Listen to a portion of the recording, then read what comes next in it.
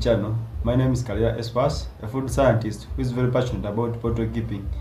If you are watching this video, kindly subscribe to our YouTube channel, hit the notification bell such that every time we upload a video, you get to know.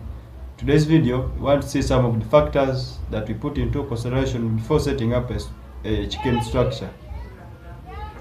Number one, a chicken structure has to be roofed. This prevents rain from hitting the birds and also providing shade to the birds. Number two, a chicken structure should be raised a few feet from the ground. This prevents rain from entering into the chicken house. In other words, this prevents flooding of the chicken house. The floor of the chicken house should be of a concrete floor. That is, if you can, and if you cannot, you can leave. But the importance of making a concrete floor is to make it strong. For example, like those people who are doing battery cage system, these cages are very strong and they need a strong floor. If the floor is not strong, you find the floor breaking after a few years of installation. Number three, the chicken structure should be rectangular in form, with its width not more than 10 meters. The width of the chicken structure should be between 9 to 10 meters. This is because a wind loses its strength as it flows from one direction to another.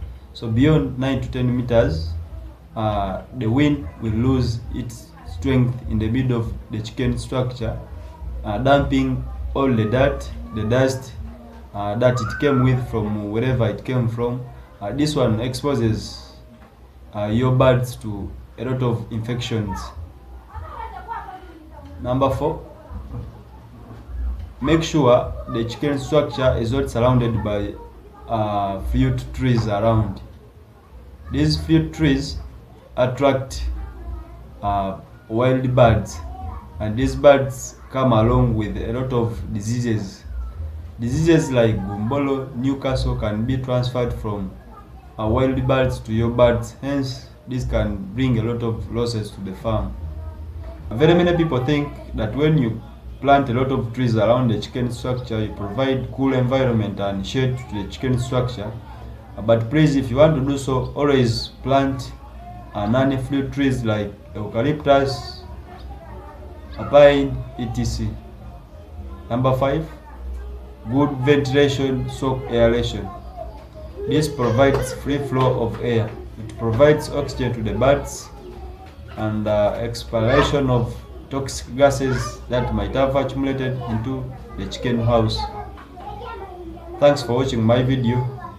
Kindly subscribe to my YouTube channel, hit the notification bell such that every time I upload a video, you get to know.